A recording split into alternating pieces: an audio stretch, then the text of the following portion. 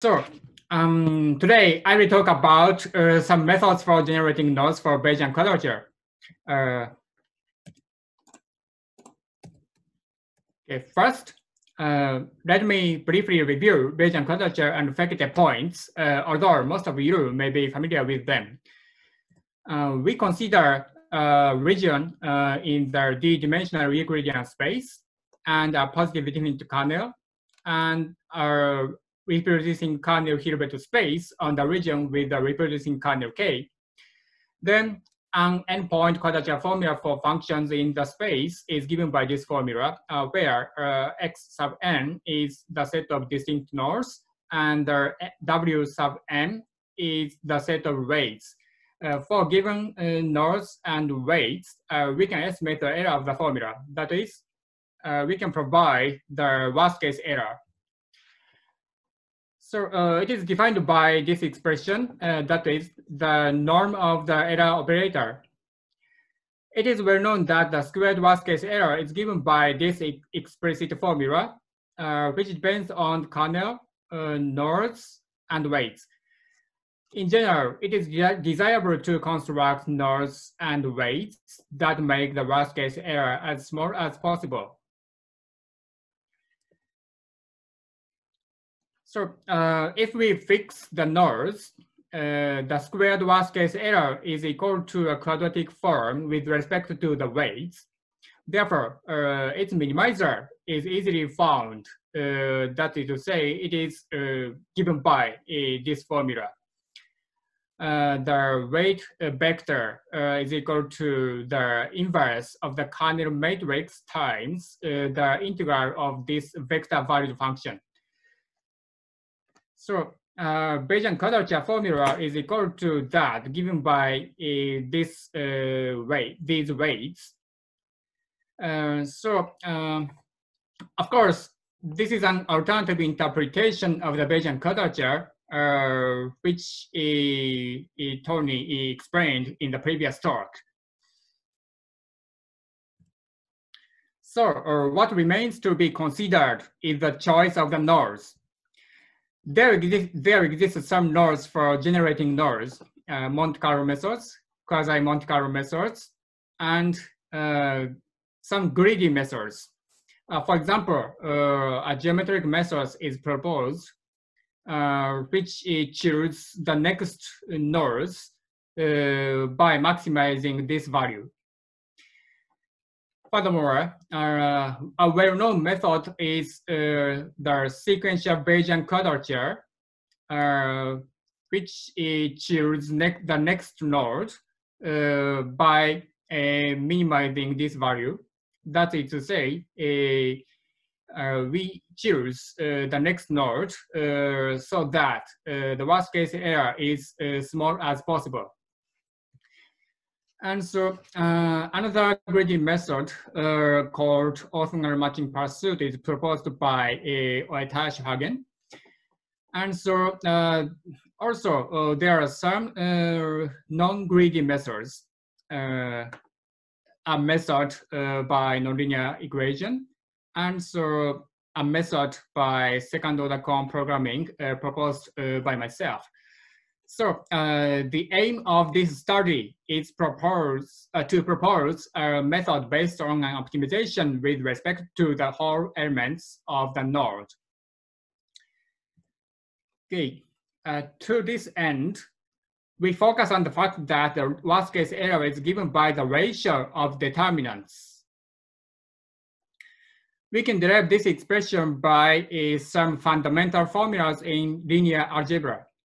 Since the denominator is given by the determinant of the kernel matrix, we intended to maximize the determinant of the matrix, this matrix, which leads to the Fekete points.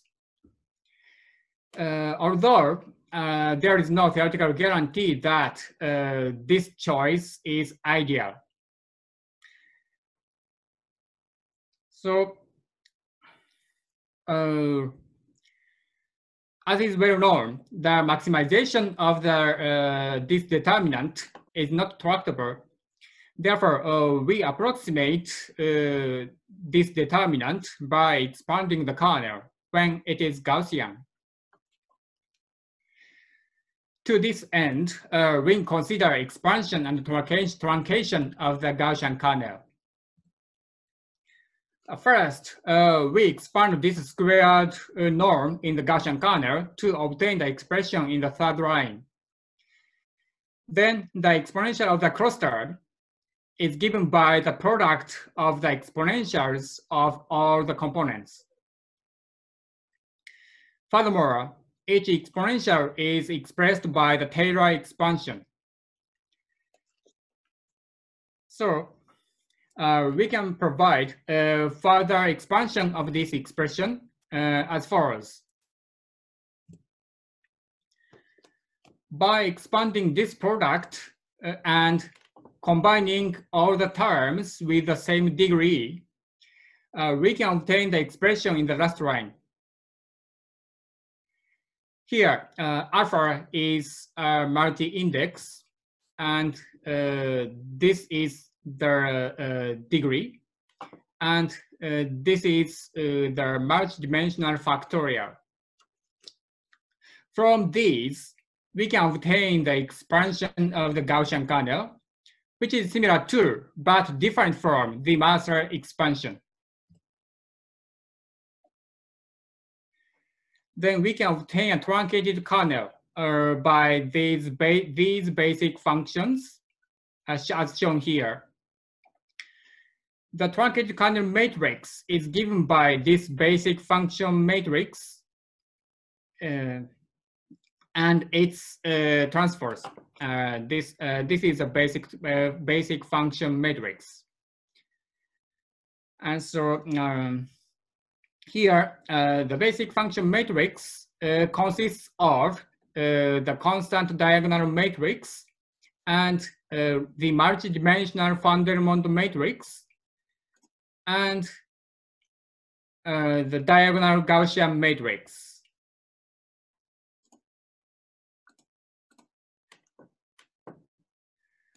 So, okay,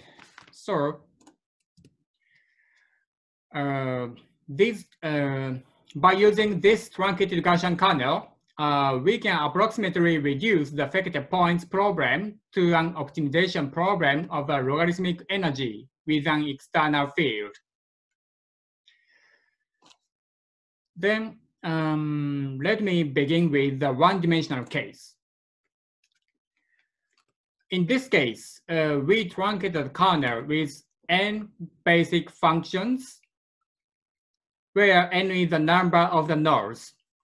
Then the multidimensional Vandermonde matrix becomes the usual one. So we have this expression of the truncated kernel, the determinant of the truncated kernel. Since we can neglect the constant factor, we focus on this part, denoted by W. We maximize this value to obtain approximate effective points.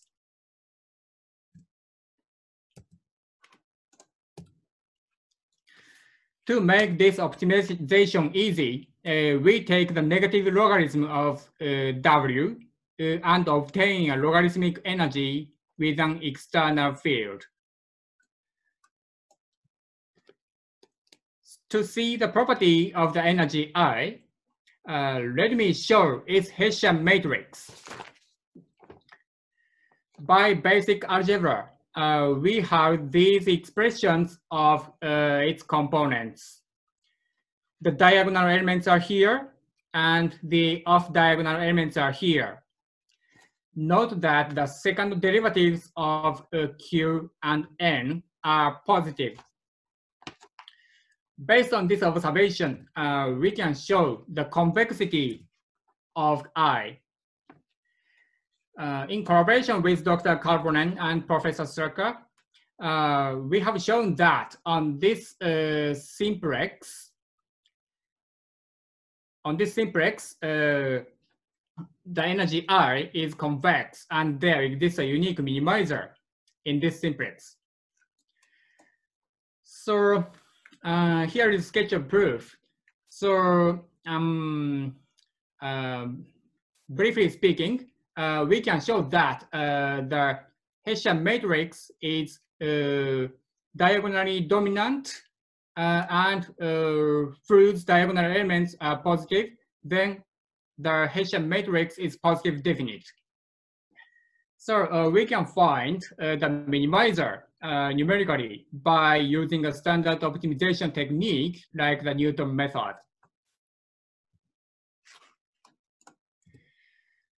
So let me go to the higher dimensional cases. We can approximate this determinant in a similar manner to the one-dimensional case. So now here, phi is sub m is the multidimensional van der Monde matrix. So the above determinant for higher dimensional cases is not tractable as opposed to the one-dimensional case. Therefore, we deal with this determinant directly, which leads to a determinantal logarithmic energy.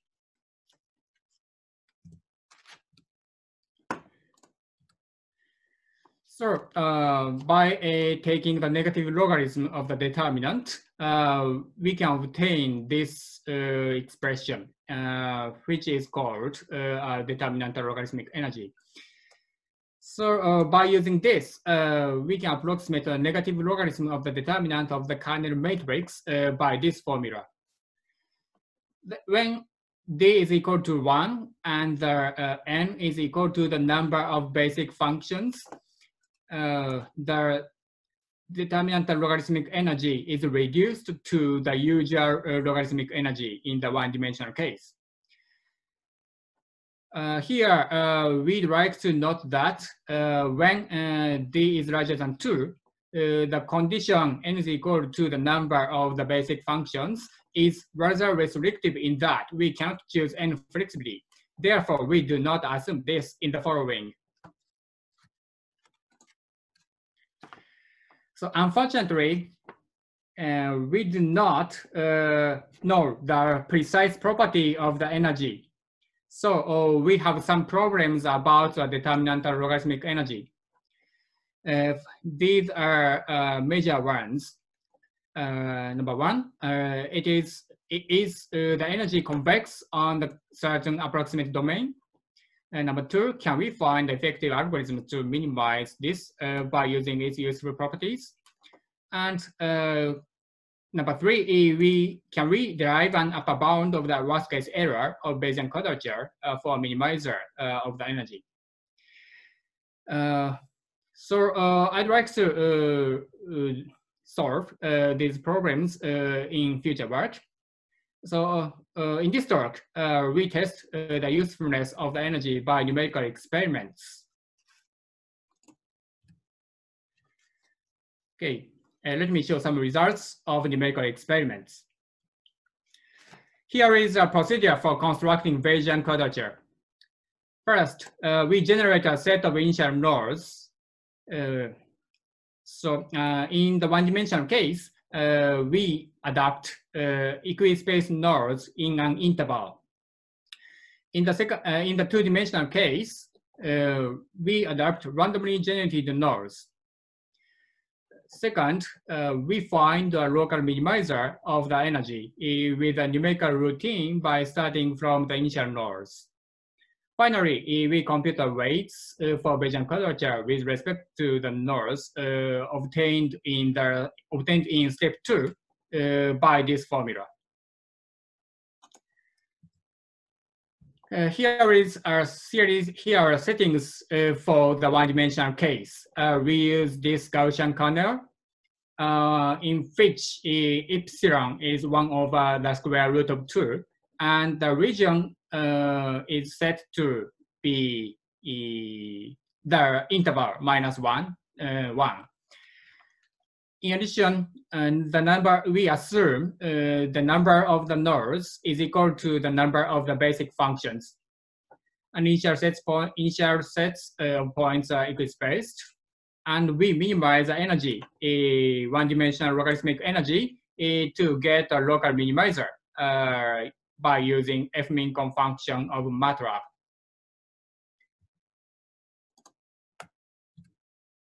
And these are results about nodes and weights. So we show the results of some instances in which n is equal to 6, 8, 10, and 12. So the nodes are on the horizontal axis, and the vertical axis indicates the weights. We can observe that all the weights are positive in these instances. For comparison, let me show the results generated by a sequential Bayesian quadrature. Here is results for the case n is equal to 6, 8, 10, and 12. And so we can observe that the nodes are not so well balanced, and there are some negative weights. Finally, these are the worst case errors. We show here the worst case errors given by the minimization of the logarithmic energy and the sequential Bayesian quadrature. So as you can see, the minimization of the logarithmic energy outperforms the sequential Bayesian quadrature. Okay, let me go to the two-dimensional case. Here are settings. We use this Gaussian kernel, epsilon, and the region, which is the square on the plane. And so we generate initial sets in a similar manner, and we minimize determinantal logarithmic energy in a similar manner. These are the results of some instances in which n is equal to 12, 30, 40, and 50. We can observe that the nodes are well separated and well balanced. So these are the weights. So the this is x2, this is x1, and the vertical axis indicates the weights. We can observe that all the weights are positive. So let me show you a brief demo when n is equal to 12. So first, we generate the initial points randomly, as shown here, and then execute the optimization, and we can obtain the final nodes. So here is our numerical data. The first column indicates the x component, and the second column is the y component, and the last column shows the weights. So positivity can be observed here. Okay. So finally, this is the worst case error. So I'm sorry that I failed to show the worst case errors given by the sequential Bayesian quadrature. So let me do it in another opportunity. Okay, let me conclude this talk.